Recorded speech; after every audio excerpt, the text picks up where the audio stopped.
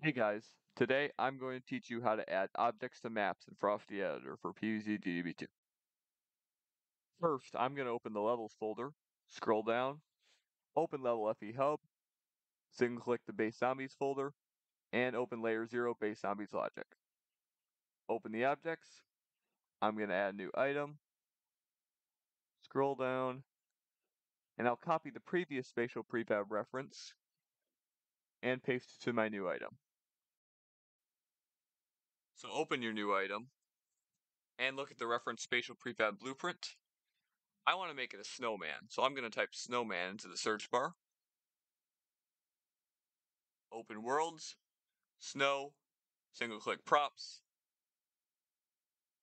find the snowman spatial prefab blueprint, and assign it here.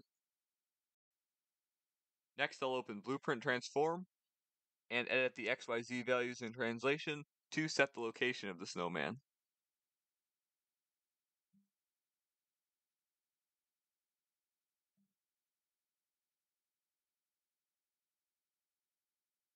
If you don't want any rotation, set all its values to 0.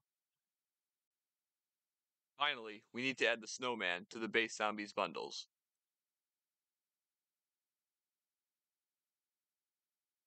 So I'll right click layer 0 base zombies logic and select manage bundles.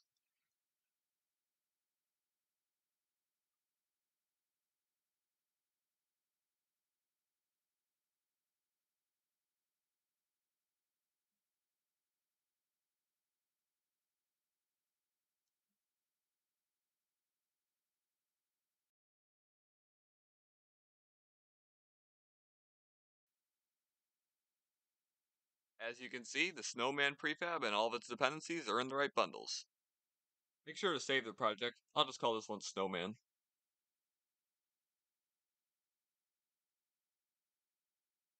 Time to launch the game to see if a snowman appears in the zombie base.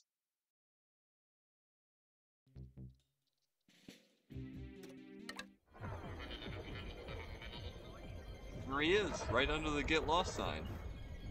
Though I did this with a spatial prefab reference, you can also do it with object references. Thanks for watching the tutorial, and be prepared for several more coming this month.